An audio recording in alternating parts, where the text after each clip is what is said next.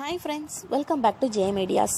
நான் இன்னைக்கு உங்கள்ட்ட இதை பற்றி ஷேர் பண்ண போகிறேன்னா முயல் குட்டிகளோட இறப்பை நம்ம எப்படி தவிர்க்கிறது அப்படின்றத பற்றி தான் சொல்ல போகிறேன். முயல் குட்டிகள் பிறந்ததும் முதல் ஒரு வாரத்துக்கு நம்ம அதை ரொம்பவே கவனமாக மெயின்டைன் பண்ணணும். எதனால் இந்த ஃபர்ஸ்ட் 1 வீக் சொல்கிறேன்னு கேட்டிங்கன்னா, இந்த 1 வீக்குள்ளே தான் முயல் குட்டிகளோட டெத் ரேட் வந்து ரொம்பவே அதிகமாக இருக்கும். அதுக்கடுத்து முயல் குட்டிகளோட இறப்பு அப்படின்றது ரொம்பவே கம்மி தான். அது மட்டும் கிடையாது, ஒரு வாரத்துக்கு மேலான ஒரு குட்டி இறந்து போகுது அப்படின்னா அதுக்கு ஒரு நாளைக்கு முதலே அந்த குட்டி வந்து பார்க்குறதுக்கு உங்களுக்கு சோர்வாக தெரியும். அதுலேருந்தே நீங்கள் என்ன ப்ராப்ளம் அப்படின்றத அதை கண்டுபிடிச்சு நம்ம அதை ஈஸியாக சால்வ் பண்ணவும் முடியும். ஆனால் இந்த ஃபர்ஸ்ட் 1 வீக் நம்ம ரொம்ப கவனமாக நோட் பண்ணால் மட்டும்தான் எந்த முயல் குட்டிக்கு என்ன ப்ராப்ளம் இருக்குது அப்படின்றத நம்மளால் கண்டுபிடிக்கவே முடியும். 1 வீக் நம்ம இந்த முயல் குட்டிகளை சக்ஸஸ்ஃபுல்லாக வளர்த்துட்டோம் அப்படின்னா அடுத்த அந்த குட்டிகளுக்கு எந்த ப்ராப்ளமே கிடையாது. இந்த முயல் குட்டிகள் எதனால் ஃபர்ஸ்ட் 1 வீக் அதிகபட்சமான அளவுக்கு இறந்து போகுது அப்படின்னு கேட்டிங்கன்னா, இந்த குட்டிகள் வந்து பார்த்தீங்கன்னா வெயில் சுத்தமாக தாக்கு பிடிக்காது. அதாவது வெயிலோட வெக்க அதிகமாக இருந்துச்சுன்னா இந்த குட்டிகள் வந்து இறந்து போகிறதுக்கு வாய்ப்பு இருக்குது. அடுத்ததாக வந்து பார்த்தீங்கன்னா, ஏதாவது ஒரு சில குட்டிகளோடுக்கு வந்து பார்த்தீங்கன்னா உடம்புல வந்து ஏதாவது ப்ராப்ளம் இருந்தால், அதாவது அதோட டைஜஸ்டிவ் ட்ராக்ல ஏதாவது ப்ராப்ளம் இருந்தால் அந்த குட்டி வந்து இறந்து போயிடும். அடுத்ததாக வந்து பார்த்தீங்கன்னா, முயலோட கூட அளவு வந்து நான் ஏற்கனவே உங்களுக்கு சொன்னாப்புல 2க்கு 2 இருக்கணும்.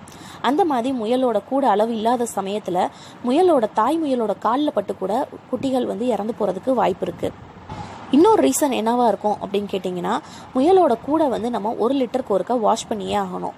அதாவது ஒரு தடவை முயல் குட்டி போட்டதும் அதுக்கு அடுத்து அது குட்டி போடுறதுக்கு முன்னாடி கண்டிப்பாக நம்ம அந்த முயலோட கூட வந்து வாஷ் பண்ணணும்.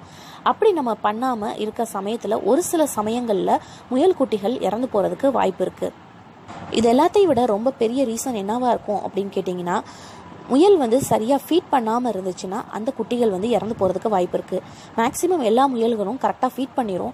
ஆனால் ஒரு சில முயல்கள் வந்து சரியாக ஃபீட் பண்ணாமல் இருந்துச்சுன்னா நம்ம தான் அதை கரெக்டாக கேர் பண்ணி நம்ம அந்த முயல்களை வந்து ஃபீட் பண்ண வைக்கணும். அது மட்டும் கிடையாது, எல்லா குட்டிகளும் ஃபீடிங் எடுத்திருக்கா, எல்லா குட்டிகளுக்கும் வந்து கரெக்டாக பால் கொடுத்துருக்கா அப்படின்றத நம்ம கரெக்டாக பார்த்துட்டே இருக்கணும். அப்படி இல்லைனா கரெக்டாக நம்ம எந்த முயல் வந்து சரியாக ஃபீடிங் எடுக்காமல் இருக்கோ அதை வந்து அந்த முயல் குட்டியை வந்து நம்ம அதை கரெக்டாக அந்த முயல்கிட்ட வந்து ஃபீடிங் எடுக்க வைக்கணும். என்னோட அடுத்த வீடியோஸில் இந்த முயல்களோட ஃபீடிங் ப்ராப்ளம்ஸை நம்ம எப்படி சால்வ் பண்ணுறது, முயல் குட்டி ஃபீடிங் கரெக்டாக எடுத்திருக்கா இல்லையா அப்படின்றத நம்ம எப்படி கண்டுபிடிச்சிக்கிறது அப்படின்றத பற்றி நான் உங்களுக்கு சொல்கிறேன்.